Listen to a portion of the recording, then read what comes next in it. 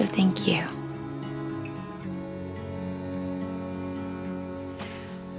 Wish me luck.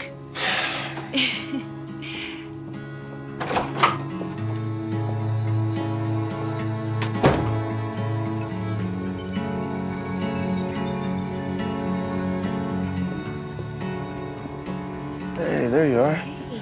We were just about to watch another movie. How was Duke, sweetie? It was good. It's really good. Yeah, thanks for staying with her, Matt. Anytime. See you soon, Sheriff. See you, Matt. Bye. Bye.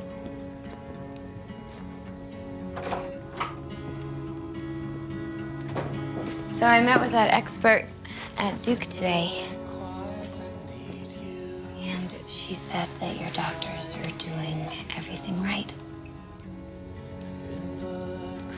And she also said that there's nothing that they can do to cure you. That is one doctor's opinion.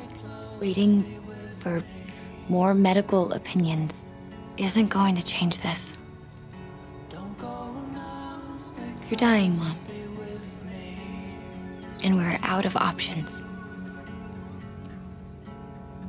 Which is why I gave my blood to a cancer patient today.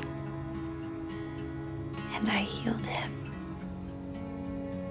He was dying, and my blood healed him.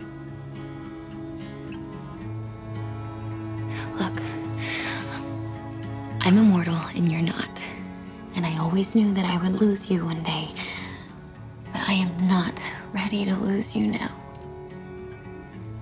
You're supposed to be here for my college graduation. We're supposed to argue about flower arrangements for my wedding. We're supposed to have years and years worth of birthday dinners and Christmases and whitewater rafting trips. I want all of that. I want you to live for me.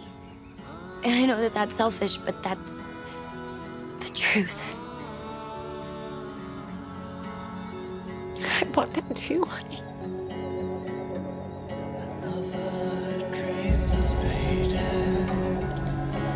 Okay.